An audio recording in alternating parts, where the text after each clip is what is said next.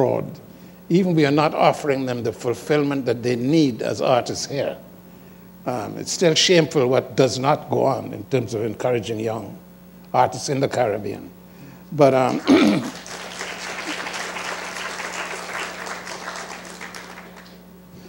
and of course, there is a generation of writers from the Caribbean who went to either Canada or England and did extremely well as writers.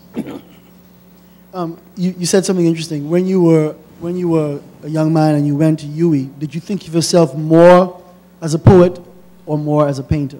Or was there no either or for you? I'm asked that question a lot, and I think of both, I think. I don't like to think of myself competitively, compete with myself. Yes. That would be a little crazy, yeah. Yeah, but it's okay, though.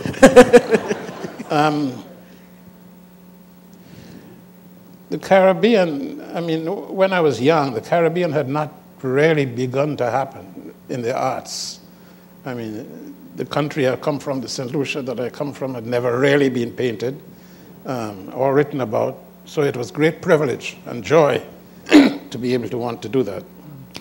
In a sense, your journey as a writer led you to Trinidad, whereas V.S. Naipaul's led him away, never to return, in a sense. But you both arrived at the same destination, which is world acclaim. How did you manage to be nourished by a society he found stifling? Was it because although it was a Caribbean place and an adoptive home, you were still a bit of an alien, still a bit of an exile, being of St. Lucian birth? Or so therefore you could arrive at a kind of distance as a writer that you would need, a space, because it wasn't really necessarily the place of your birth, even though it was still the Caribbean? I'll tell you what, I'd like to issue a declaration, Xerox, to everybody who's going to interview me. Just stop talking about Naipaul, okay?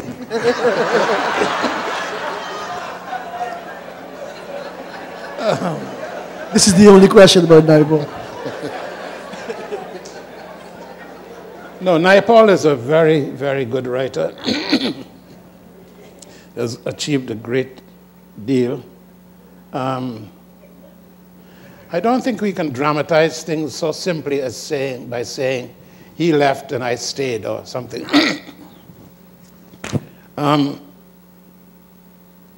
Some people have to go where their destiny takes them. I think that he is by nature someone who would want to leave the Caribbean because he was never happy here.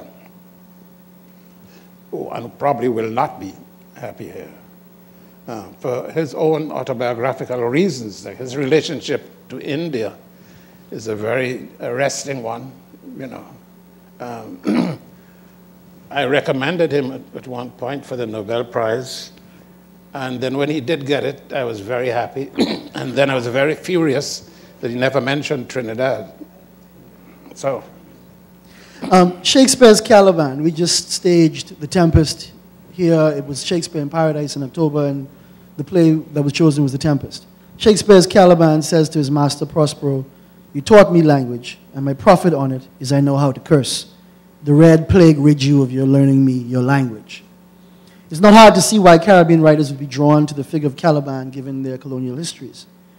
But you identified strongly with another archetypal figure, which is Robinson Crusoe.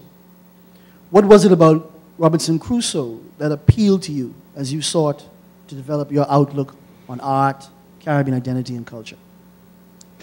They're sort of given almost cliches about Caribbean literature. You can always say Caribbean, make a pun.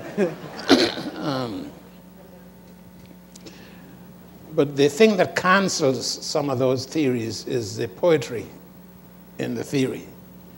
The person who speaks, apart from Prospero's last speech in The Tempest, which is via Ovid anyway,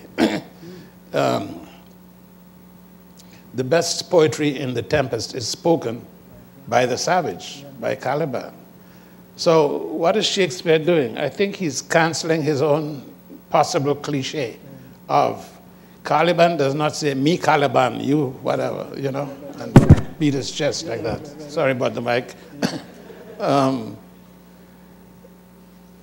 Be not afraid, the isle is full of noises, that beautiful speech that's there, Why have a savage speak it.